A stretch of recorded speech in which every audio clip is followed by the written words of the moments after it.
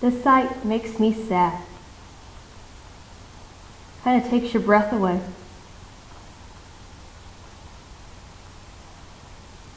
We're closed. White sheets over everything like the sheets that covered Jesus. And this is Easter morning.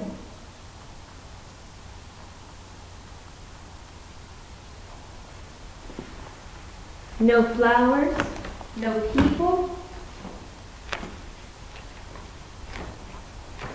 You might be sad too. I know I am.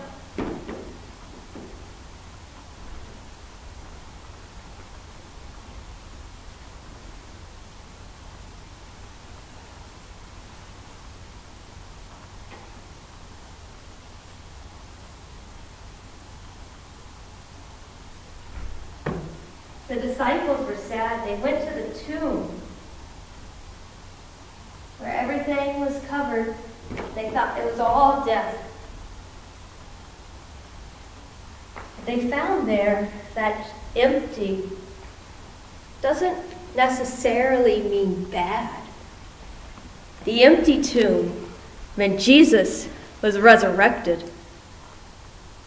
There was life. I got an empty Easter egg this morning. It meant I had already ate the candy. There's some empty eggs with my hens, for the chicks have hatched. An empty chrysalis, there's a butterfly. I bet you could think of other good empty things too. Empty laundry baskets, empty dishwashers. How about an empty snake skin? It means life and growth. Jesus is said to have emptied himself for us.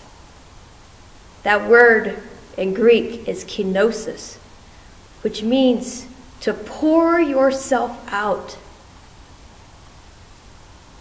It's understood that when you do kenosis, when you empty yourself, then there's room for God. We're empty, but it's because we're doing this for God. We're keeping each other healthy.